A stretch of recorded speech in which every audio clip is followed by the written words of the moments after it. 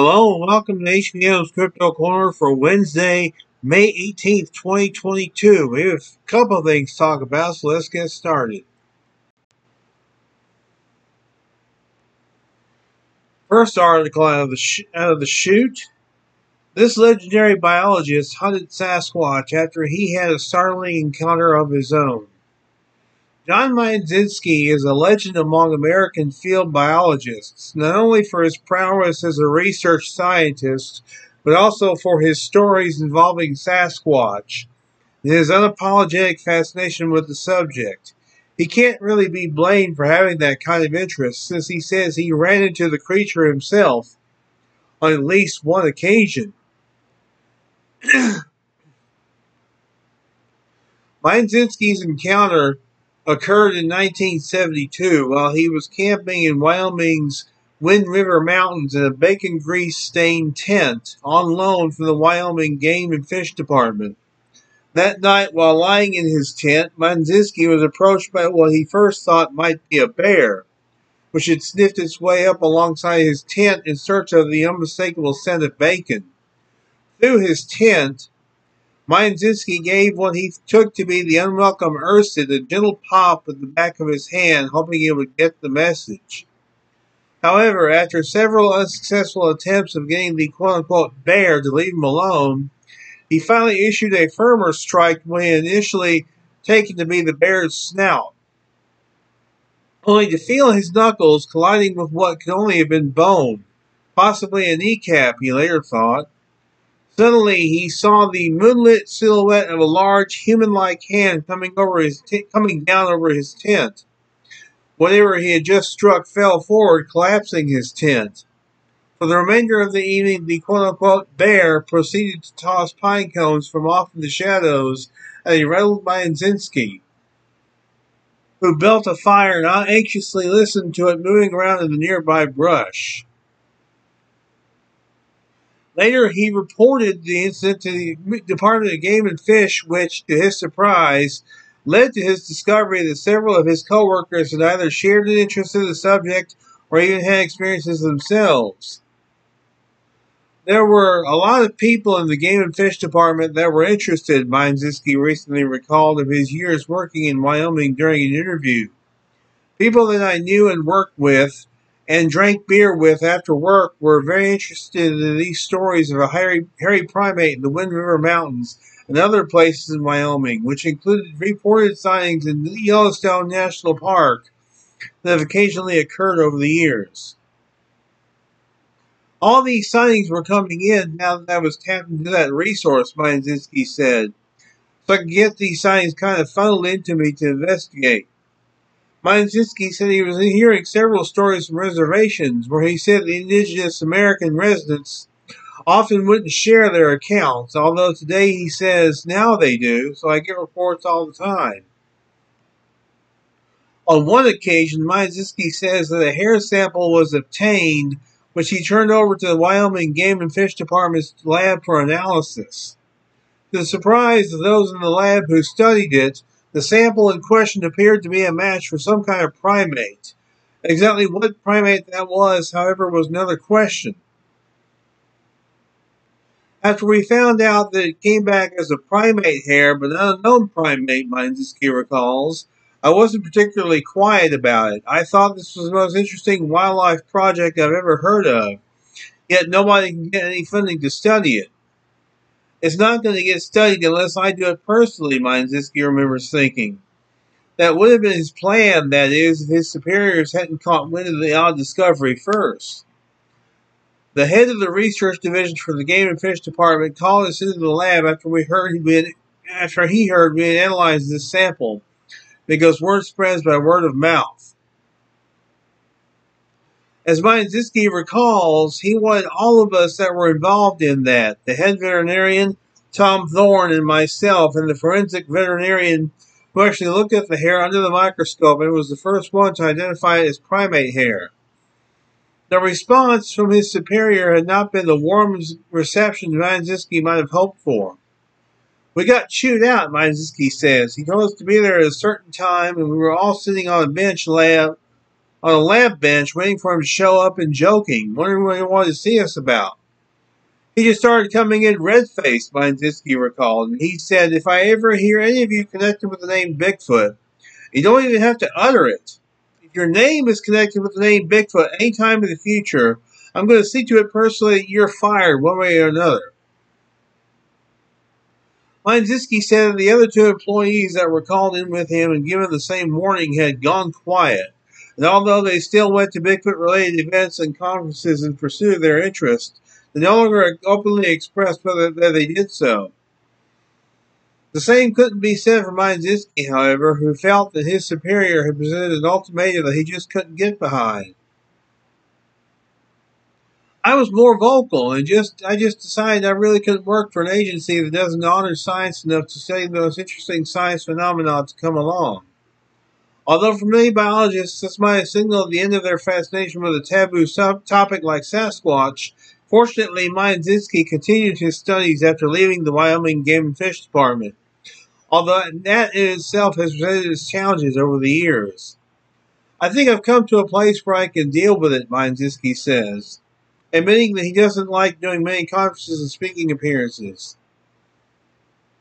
There are certain things I won't talk about, he says, referencing various members of tribal groups that have confided their personal stories to him, although one thing remains consistent among these indigenous American traditions.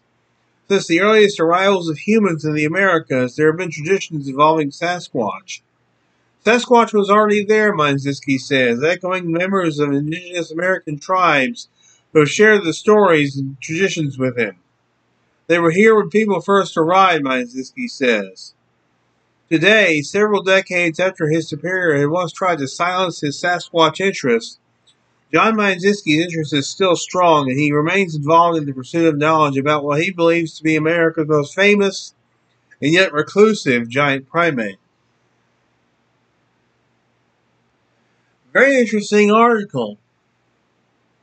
And it's not surprising that his superiors would crack down on him, or would have cracked down on him about discussing Sasquatch Bigfoot.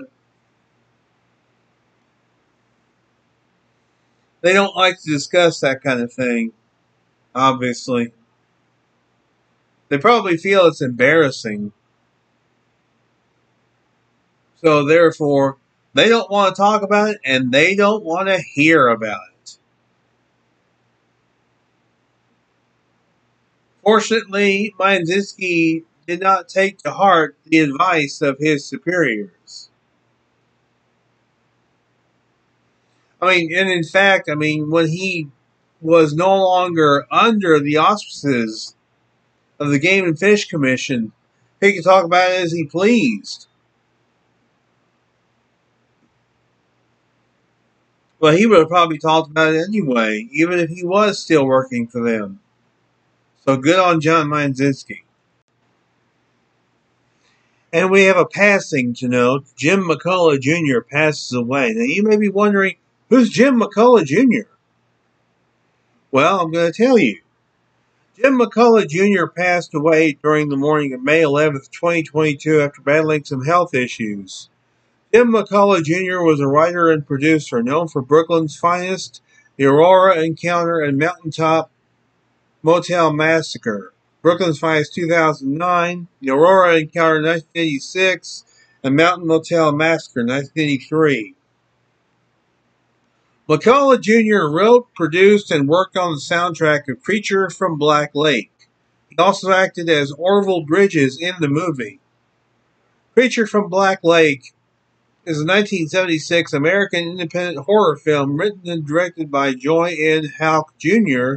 and starring Jack Elam, Dub Taylor, Dennis Fimple, John David Carson, and Bill Thurman. After hearing a lecture on unknown humanoid creatures such as Bigfoot and the Fouke Monster, two college students decide to spend their breaks pursuing the story and journey to the Louisiana-Arkansas border.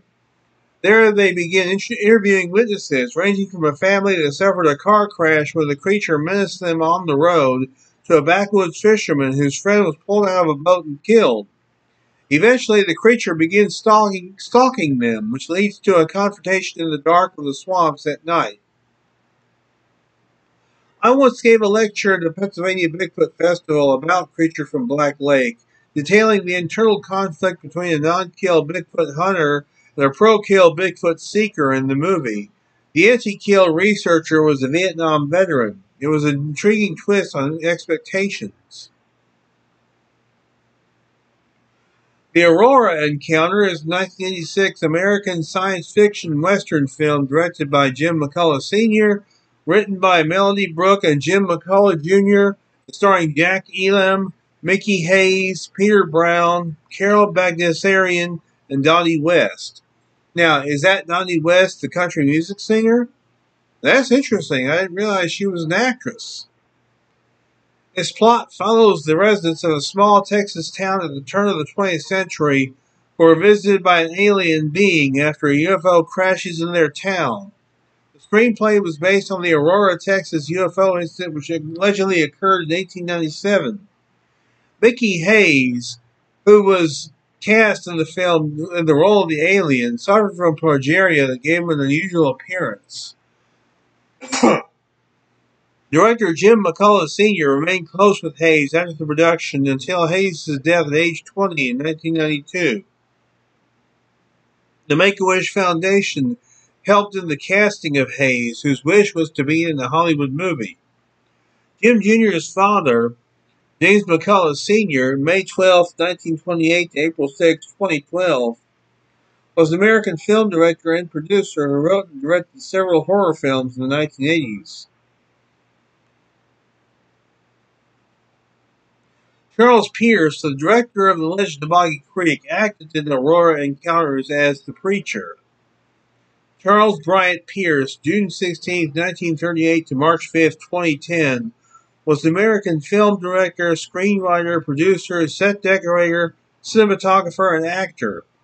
Pierce directed 13 films over the span of 26 years, but best known for his cult hits Legend of Boggy Creek, I should say 1972, not 1973, and The Town That Dreaded Sundown, 1976. An Arkansas resident for most of his life, Pierce made his directorial debut with Boggy Creek, a faux documentary-style film inspired by the legend of the Bigfoot-like Fouke monster. Pierce followed that with several inexpensive regional films set in the southern United States, including The Town That Dreaded Sundown, based on the true story of the Phantom Killer murders in Texarkana. Thanks for the alert from Craig Woolhier. So, rest in peace, Jim McCullough Jr. And we enjoyed your movie. We enjoyed you in the movie as well as Orville. And may his family be comforted at this time. And that's going to do it for this week. I want to thank you very much for tuning in. You guys are the heart of the show. I always say that, but I always mean it.